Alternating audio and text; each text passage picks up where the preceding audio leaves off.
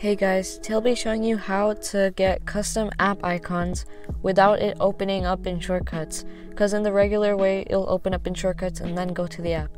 So here's just a demonstration. I'm just going to click on the YouTube and it'll just open up instantly. And even for Instagram, it'll just open up instantly.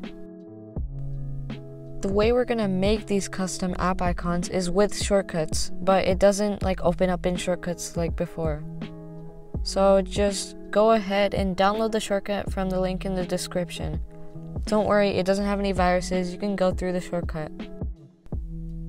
This is the same shortcut I use to make websites into apps. And we're using this shortcut because if you go into Safari and type any app name and then :// it will show up a prompt to open it up in YouTube. So instead of a website URL, you can just put in that name, YouTube, and then :// and it'll open up in YouTube. So I'm just going to make it for a Brave browser.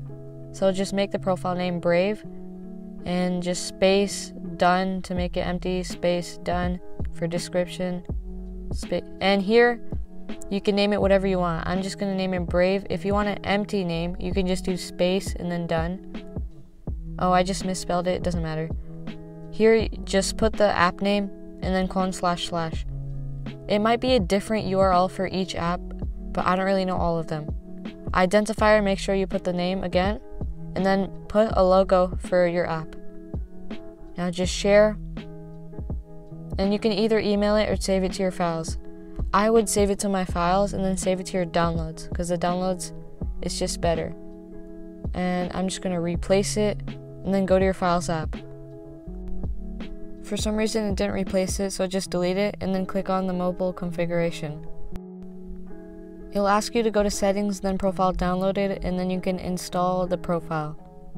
Now just install it, and if you get this message, just restart your phone, and then once you do that, go back to the files app, click on that mobile configuration again, and then install it.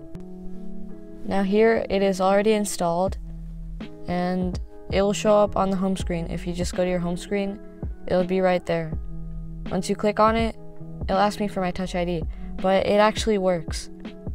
Now, if this worked for you, please leave a like and subscribe, because I post once a week and these videos are probably really useful for you. So just leave a like and subscribe with notifications so you never miss another video.